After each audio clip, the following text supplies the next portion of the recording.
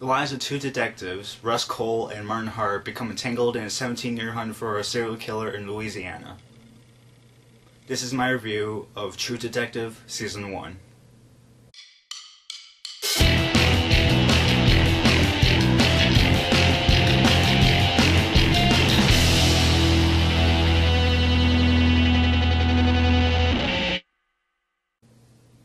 The first time I heard anything about True Detective was when I saw an ad for the series on YouTube. Searching on YouTube one day, and I saw this ad for a new TV series on HBO, and I was like, okay, let's check this out. And saw the trailer, and I thought to myself, wow, this looks like it could be really good. And it was a month away, so had it on my calendar, and then watched the first to last episode of Season 1 with my dad, and I have to tell you guys that True Detective is a really good crime drama, thriller sort of series. The good points. So there are really three main elements about True Detective that make it a really good series so far, and those three elements are the directing, the writing, and the acting. I thought the characters played by Matthew McConaughey and Woody Harrelson were really well written and really well acted out by like I said, Matthew McConaughey and Woody Harrelson. And Matthew McConaughey played this detective that is a little bit of a weirdo. Like, he says a lot of weird things with his partner Marty, and Marty is like the sane person of the duo, and sometimes when he hears these things from Russ, he's like, do you ever think about the things you say before you speak? And if I were Marty, I would say the same thing as well, because Russ says a lot of strange stuff throughout the entire season. So I thought that Matthew McConaughey and Woody Harrelson had a really great chemistry together. I thought that the scenes that they were both in were really fantastic, and scenes that had other actors were great as well. And I wouldn't be surprised if Matthew McConaughey and Woody Harrelson got Emmy nominations for this series, because they, like I said, were really fantastic. So that was the first element I want to talk about. The next element I want to talk about that made this show great was the writing. The writing of the show made this season very realistic, and I hope that they keep this realism throughout the entire series as they go through with the next season.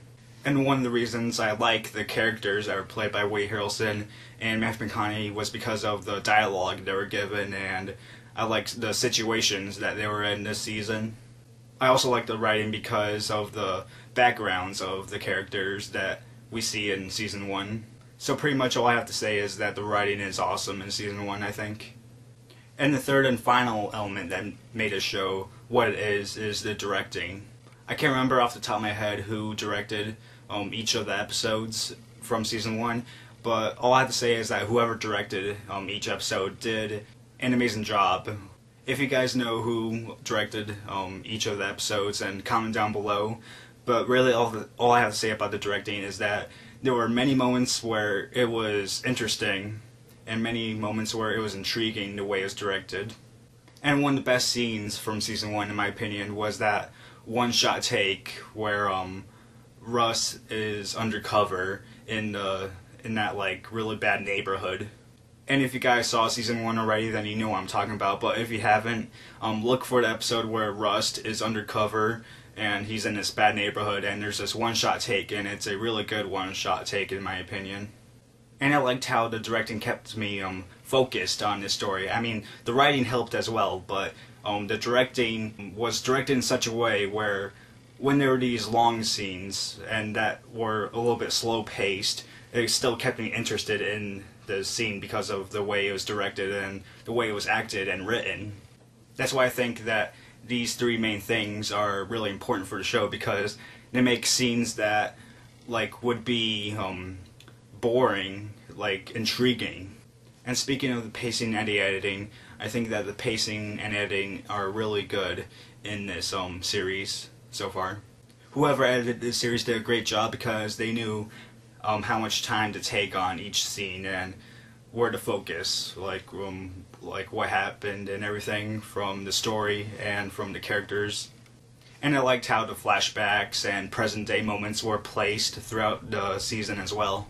And for those of you that don't know what I'm talking about, the first season anyway takes place in the present, but like most of the first season takes place in a series of like flashbacks.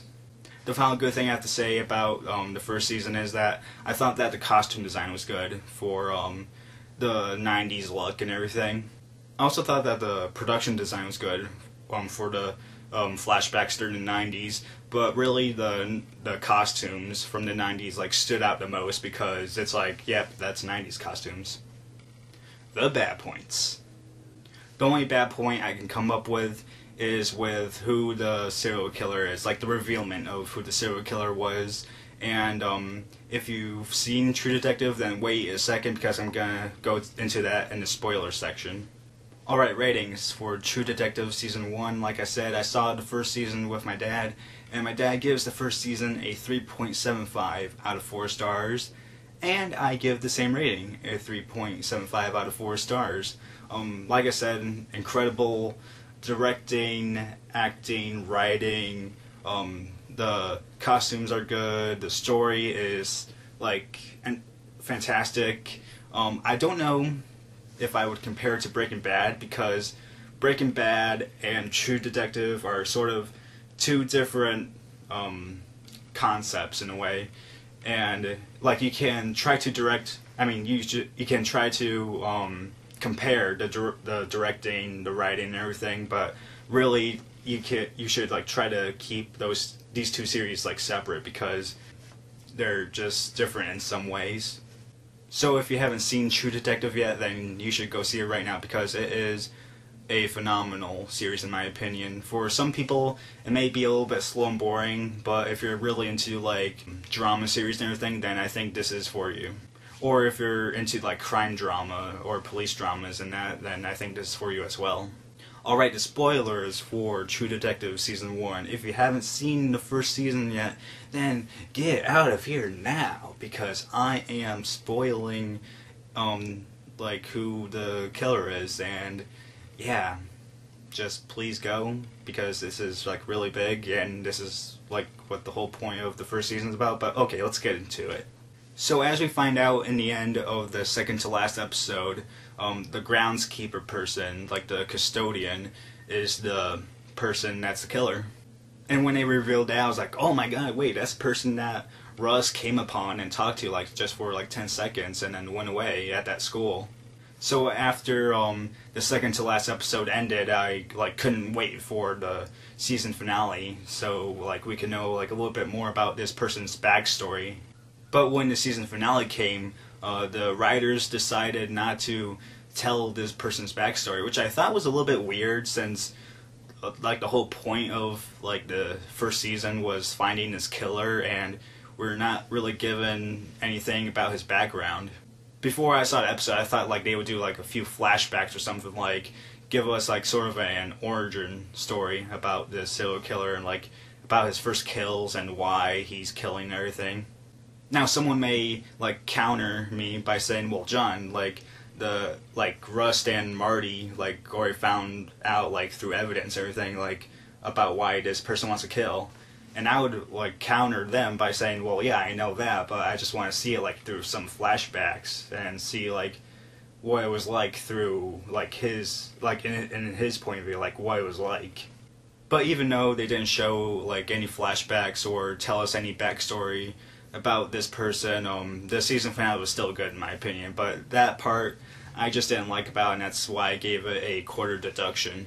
Now some people are saying that we're going to see Rust and Marty again in the second season, but I don't think so. I think True Detective is sort of like American Horror Story, where every season there's a new story and new characters every season, so I think next season we're not going to see Rust and Marty, and some people are mad about like me and other people saying that because it's like, well, like what about all these other loose ends that they didn't tie? And it's like, well, this is trying to be realistic, and in real life you don't catch all the bad guys all the time. So guys, that was my review for True Detective Season 1. Hope you like it.